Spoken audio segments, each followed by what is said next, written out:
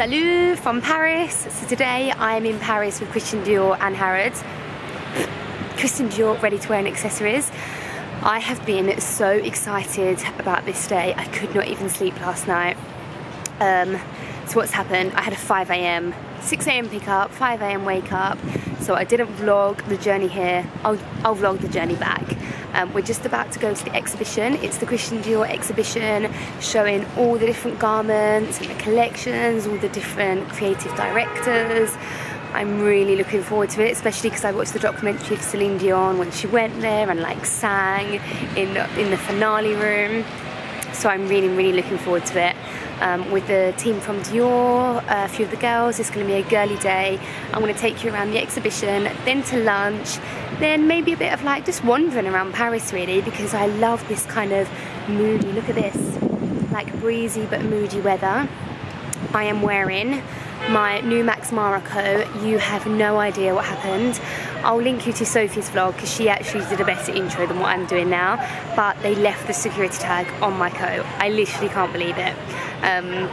I'll probably just insert Sophie's now because she captured the moment. What else am I wearing? Is Von Morant jacket, tuxedo, leather trousers. I don't know why I do that because this is a crap angle. I'll show me outfit. Let's go to the exhibition and then we'll be going to lunch. So we're inside the ballroom. Look at that. So wow, I'm so hot. I'm having to hold this. It was such a bad dress code, but it's cold outside, so if you come in here, put your coat in the cloakroom. So I think this is the finale, and this is where Celine Dion came in and started singing. So this is the part that I was really looking forward to seeing. Look how close you can get to all the garments. So we just learned something from our guide that's really interesting. So as you'll know, the Constellation Star collection, let me try and find, oh they're all going, but the star logo is the first logo that Christian Dior ever created, and the guide just told us that Christian Dior went once a week to a fortune teller to see if he was making the right decision. So interesting. So that's what this represents. So here is 70 years of Christian Dior. This is the newest gown, 2017. And then you can go all the way to the end, to the oldest.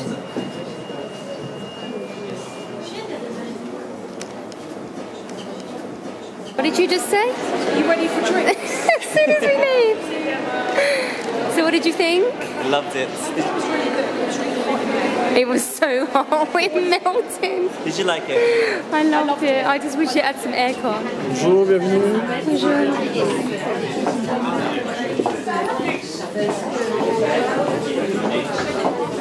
Hello. Wow. Is this mine? Oh my god, it's so heavy. I just said that as well. Oh my god, I just saw this. And you both went silent when I said, look at this book, and you went silent. Oh my god, we have the most beautiful coffee table book. Oh, what a lovely memory.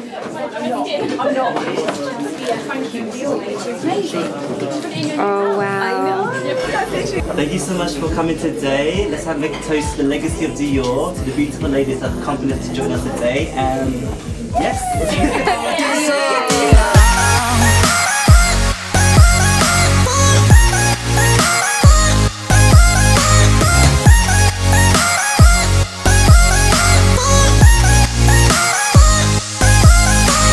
We just had the most amazing lunch, and I'm going to introduce you to everyone. Don't go shy on me. Don't go shy on Hi, me. Claire. You got it. Okay. I'll introduce myself. Hi, I'm Ida. This is the Dior. Hi, I'm Andy. Oh, he's back to life now. That's good. So these are the guys from Dior, and then we've got Lydia. Say hi, Lyd. And we've got Carrie in the background, and then Sophie. And now we're gonna have a nice glass of champagne. We've got the Eiffel Tower over there, the Louvre over here, and the weather's actually really perfect. It's like layering weather. In a bit of moody skies, look at that, so beautiful. Paris is absolutely one of my faves.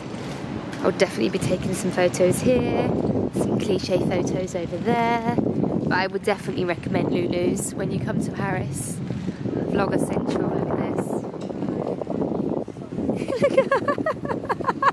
this. So this is the lovely Dior book that we got. Show the reflection. Oh my goodness. Oh my god, it's just so special. I still want and it's grey. I want to go in the gift shop. Yes, Sophie, we're going to go to the gift shop. She loves the gift shop. Look how stunning this is. This book is Mr. Christian Dior. There he is. The man himself. And this totally goes with my house theme, which is Dior. This is the book we all got given. Excuse me. Oh, sorry. I'm sorry. Yeah, this is the book we all got given. Do you mind showing off that front cover again? Oh, look at that. Yeah, that is just amazing. That looks so good. That's really pretty. So here's our car, come to pick us up, saying goodbye to the exhibition.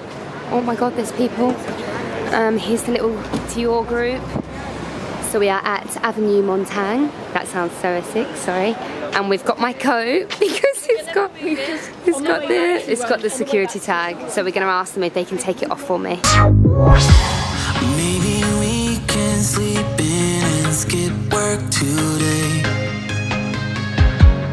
Then I'll make you scrambled eggs. We got no plans for the day. Let's stay inside and play video games. No, 'cause we both deserve this time. So this one is 1,700 €700. and then the 6 stars is 6,000 6,500. because there's a diamond in Yes, every yes. star. And the it's collection is lovely. based on a true story. You know, Christian Dior was born in Normandy. So we've just been in that Avenue Montaigne. I know I say that so bad. Dior boutique, and there's La Avenue across the road. Where is it gone? See it? Oh yes, you could see it the whole time. It's there. So for once, the thing that I fell in love with was a fine jewellery rose gold. I just showed you it. One of the girls was telling us about it, and the baby pink stone stands for protection, and I really, really love that. I love the 6 stars, but I don't think that's going to happen. So yeah, I feel like jewellery's my new thing, and I really, really love that. That's been my favourite thing from the new collection. Bye! Bye, he's the best. Bye. Love him. He's here every time, actually. So we're heading home. Thank you for the best trip ever. You're very, very welcome. It's my Dior babe. Dior babes. The new saying, Dior babes. So we're in the business class lounge. This is our little cabin booth. There's the trains. Got the other girls in there.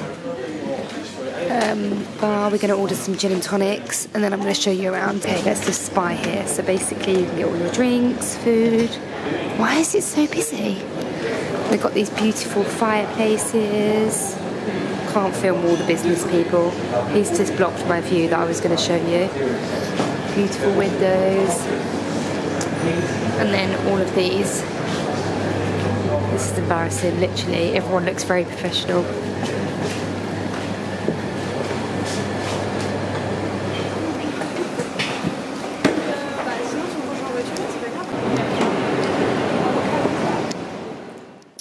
Oh, my top knot is cut off and really bad today. So I'm just about to pop to the shop. So this is like a casual outfit for me. I've actually got my new, I'm not going to show you properly because I'm stretching out my jeans because I bought them a size too small. Oh my god, my jeans are undone. So this is my new leather jacket from Another Stories. It's quite Acne-esque, but a 10th off the price. Also got some Acne jeans on and a gammy old t-shirt. I mean, I should have tried better for a Dior video, but I did have so much fun at the Dior day in Paris, so thank you so much to Christian Dior and Harrods for inviting me along. I didn't get as much footage as I hoped, which is normally the case when I'm having so much fun. Plus, I think I was overtired as well. I dealt with it quite well. So I thought this would be the perfect time to show you my Dior bag collection. yeah, and I think after that video, I think a lot of people are going to ask questions about bags. So, and I haven't shared my Dior collection. So I think I've got quite a good selection. I'm really happy with the ones that I've got. I'm just going to start off with the order of when I bought them. This is the first... Yeah, it is. This is the first Dior bag that I bought. I bought this for myself last Christmas, and it's in my unboxing, like Christmas presents, but it was a present to myself. I originally wanted this in the Dove Grey, but I'm so glad that I didn't get a Dove Grey because I ended up getting my Hermes Kelly in the Dove Grey. So I'm really happy with this like graphite blue undertone grey. I bought it originally because I thought it was the perfect bag to have, like a bigger size bag if I had a meeting to put my laptop on. My laptop does not fit in here, but it's okay. Comes with a big strap. I don't like the big strap with this, I must admit, but I keep it in the bag just in case I need to use it. It's there if I really, really need it, maybe for travelling or something like that. It does look a little bit like a Birkin like this, and it does look a little bit like a Kelly like this, and I really like that about this bag. I think it's really secure. I think it's really well made. It's very simple, and I like it that it's quite masculine. Inside, I also have my Dior Twilly here with the C initial. Inside, it's like this. Always got receipts and lipsticks with 3 inner pockets. It's very light, but it does become quite heavy when you fill it up. But this is my Fendi Peekaboo. It's my go-to like bigger bag, and I'm really pleased I got it in this. The mini size, I really, really like that. I wouldn't say no to that one. It's definitely on my list. But this for me is a perfect colour. This is the Dior Ever. I think it was 2,500, 2,600, something like that. And I just think they're really durable. Really love how masculine it is, and it's one of my favourite colours. So I definitely recommend this bag, and I think it's the perfect work bag, day bag. I'm going to try and get through this quick so it's not too long, so I know that my videos are a bit long. My second bag I got was the Diorama. I got this about 2 weeks after that one because I was just so happy with it. Again, I really wanted this in the Dove Grey, but I have a classic Chanel flap in Dove Grey, and it just would have been ridiculous, and I knew I was looking for that green Moet Kelly. I'm so happy with this because it's the only black and silver bag that I have, especially one that's practical like this. Initially, when I first felt it, I didn't like how light this chain was. I thought that it was, I just felt a bit too light, and I didn't like that. But it's actually a blessing because it's so comfortable. It doesn't mark my shoulder, and I can see why they did that. Also, the leather here stops my hair from getting caught in the chain. I love this grained leather. Again, love how simple it is. From the Dior Ever was when I really started loving Christian Dior, because although I've always been a fan, it's never been true to my style. I've loved it from afar, but until the Dior Ever and the Diorama, it was too feminine for me. So I'm so happy with this. I love the pale pink inside. It's fabric inside. It has a slot here which is perfect for my iPhone Plus. It has a zip here, and then just an open pocket. I've got so much wear out of this, and I love the combination of silver and black. For me, it's been really durable. I can't recommend this bag enough. I love wearing it crossbody. I love wearing it like this. Sometimes I hold it like this. It's just such a durable bag. And I think this is definitely cheaper than the Chanel Classic Flap. I think this was also 2,500. So for what you get with this bag and the quality, I think it's such a good buy. I would definitely buy this again. I'd probably buy it in the mini, not the one on a chain, the one that's like this size. I really love that. You'll see that there was a black one somewhere in the video there. That was Ida's bag, so nice. The next one that I got was this. Oh, one of my Twillies has come off. This is the Lady Dior in Pale Pink, as you learned from the exhibition. This was a bag made and designed for Lady Dior, which is why it's called the Lady, the D bag. I have always loved this bag, and this is Paris's all-time favourite bag. But I never bought one for so many reasons. One, it was just too feminine, but the main reason was it had the zip here, and it was just so uncomfortable to get your hand in and out. As soon as I saw that they did this, I loved it.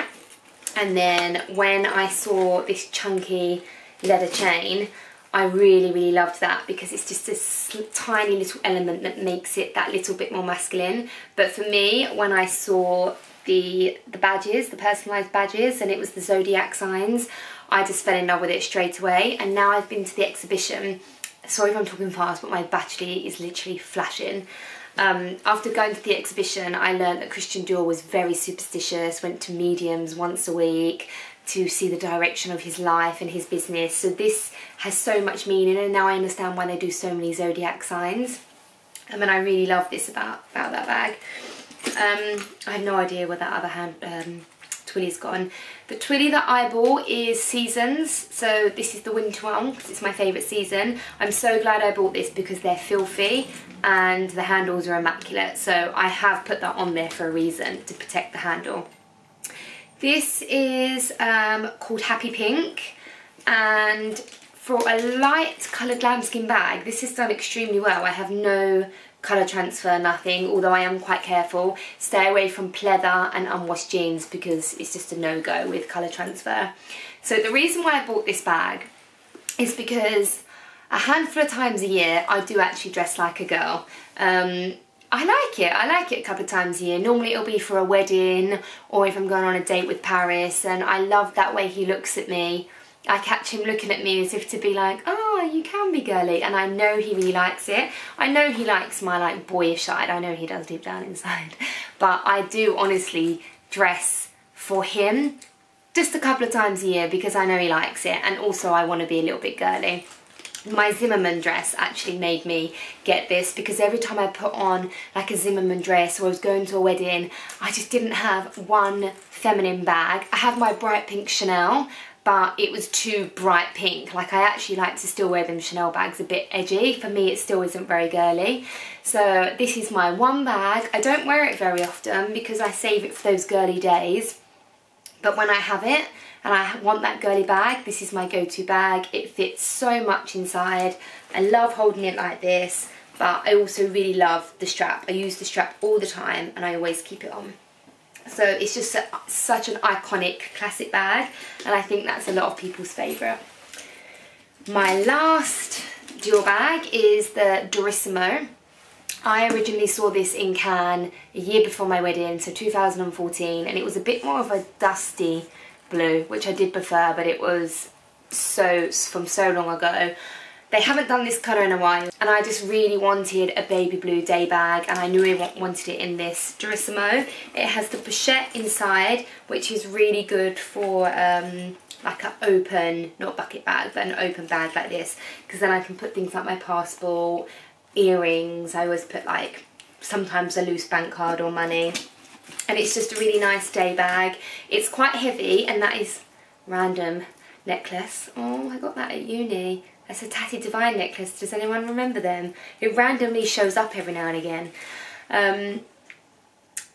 What was I even saying? Yeah, so it's quite heavy because the handles are really heavy. I like it because it feels like a good quality bag, and I love the strap. I use this a lot because it's nice and thin. There's just something I really have against that Dior of a strap. I don't know what it is, but I really like this one and it sits really well and really nice. Really recommend this bag. It's like quite formal, I would say, so I think this is really nice for, like, you could even wear this to a wedding or like a dinner. I still think it's perfectly acceptable. I'm not one of those people that wear evening bags, but you know, there are slight rules, and I think that this one is also perfect for like events and things like that. So it's a bit of a snazzy, what am I even talking about? I know what I mean. This is like my posh bag, my grown-up bag. Does that make sense? So I feel like I have one for every occasion. I have my girly bag, I have like my edgy bag, I have my masculine day bag, and I have my girly posh bag. So for me, I'm really happy with my Dior bags that I have. It's just a strap. I have not got a favourite. I truly do not have a favourite. If I was going to buy another one, I think it would probably be the Diorama in the small size because I love smaller bags. I would also probably go for the Dior Eva in the mini. But even a Lady Dior, like you saw in the vlog when I was looking, it was definitely on my Instagram, I was looking at a Lady Dior this size. And it's the new kind of softer squashy one, and it was in like a tarnished gold. I loved that bag. Like if I was going to buy anything that day, it would have been that one, which is so strange for me to buy another Lady Dior. But I can't recommend a favourite, I really can't. The diorama I wear the most, but I think it's because it's black and silver. So that's it really. So I hope that was useful. I'm really trying to keep this down to a minimum. So diorama, Durissimo, Dior Ever and Lady Dior. They're the 4 that I have. I think they're really good quality bags, and I'm sorry but I can't pick a favourite, and I really think I'm just saying the same information now over and over again. But I just wanted to show you the 4 Christian Dior bags that I have. Was going to try and pick a favourite but I couldn't, and I hope that was a little bit helpful if you're thinking about getting another Dior bag. I'm totally losing this now, so that'll be the end of the video. I hope you liked it. I'm going to do my jeans up now if I can.